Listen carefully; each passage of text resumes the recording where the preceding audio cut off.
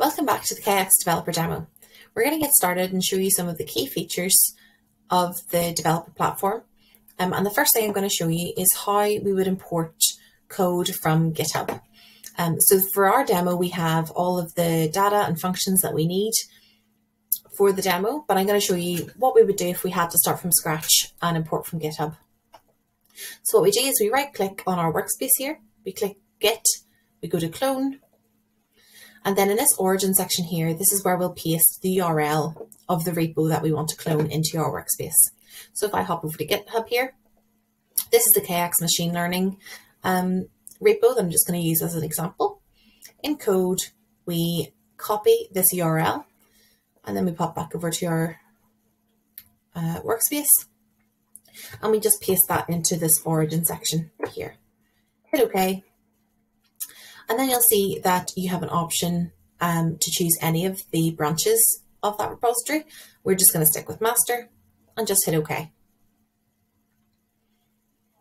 And then this populates in our workspace here. So we have a whole separate repository for the machine learning part.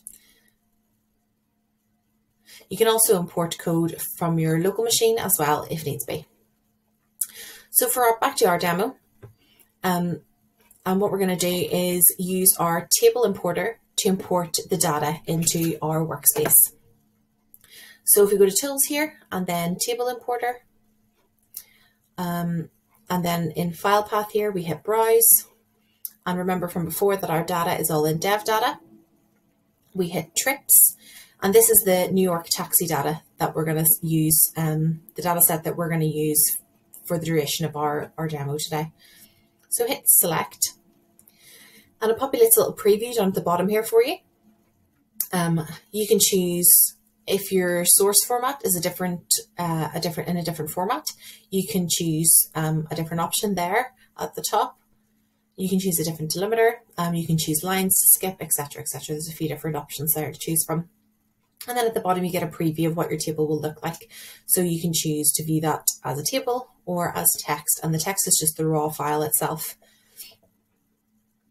So if we hit next then, you'll see that the developer has actually made a best guess at what the schema should look like for each of the columns, and it's given it a type as well.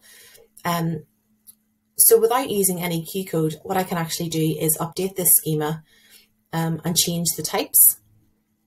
For example, so if I want to change passengers to a long from a short, I just go into the drop down here for the type and hit long. And then I'm also going to change these rails into floats here as well.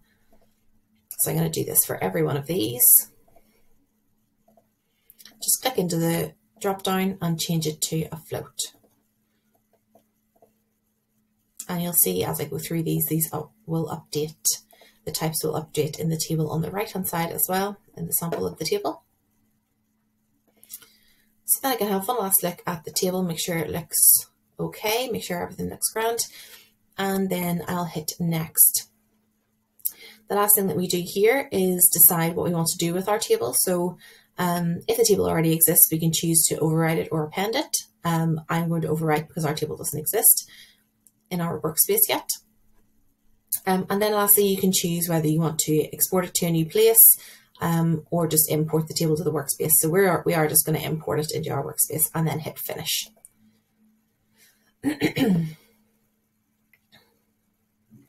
So now if we want to have a look at the data that we've just imported, we can head over to the Scratchpad, but you can also just use this little Scratchpad button here, and that will copy the text in these little boxes over into the Scratchpad for us. So you'll see here that's inserted from the Markdown. So to run these in the Scratchpad, to run these lines, you put your cursor on the line that you want to run and use Control-D to display it in the console here. So I now have this table trips that I can look at, and the count of it is 10,000 rows. If I want to just look at the top 5 rows of the table, I can Control-D on that line and it'll just give me a little preview of what the table looks like. So I can have a scroll across here and see all the different columns of the table.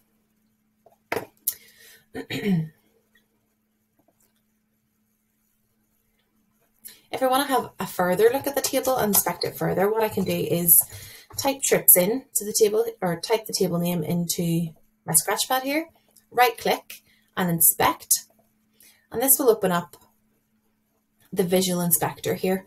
So this is just another way of looking at your data, and you can also change it into a chart. So if I wanted to have another look at this data, I can scroll down to histogram. I can change this to, I'll change the X column to passengers. And for a histogram, we want to enable the fill color. We'll do the average number, the average total of passengers. And then to refresh this main view here, what I do is I use this little update button. It doesn't rerun the query, it just refreshes the view. And we can see the number of passengers here then as well.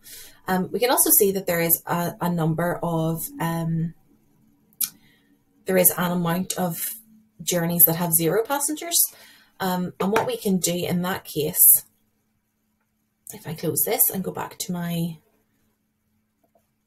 demo, what I can do is, if I want to clean those trips from the data, what I can do is copy over these 2 lines.